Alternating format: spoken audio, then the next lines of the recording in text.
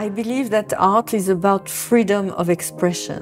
And this show demonstrates that Picasso's freedom from style and thematic restraints still influences contemporary artists to this day.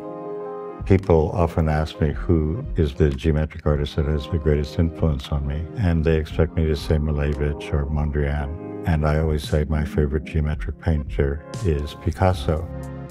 I love all periods of Picasso's work, but I find the late work so meaningful because Picasso achieved so much, and he is so generous in giving that information to every human being. He just makes incredible paintings. It was such a revolution. I really think it's important to try to continue this dialogue with Picasso. He really invented a language, and I feel that now part of my vocabulary is borrowed from the Cubism.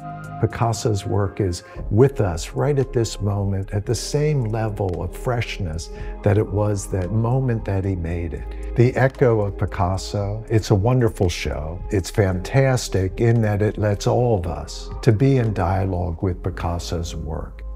The Echo of Picasso show has two perspectives, one about historical artists and one about living artists who are influenced by Picasso work. The show is curated by Eric Troncy, who is the director of a consortium museum in Dijon.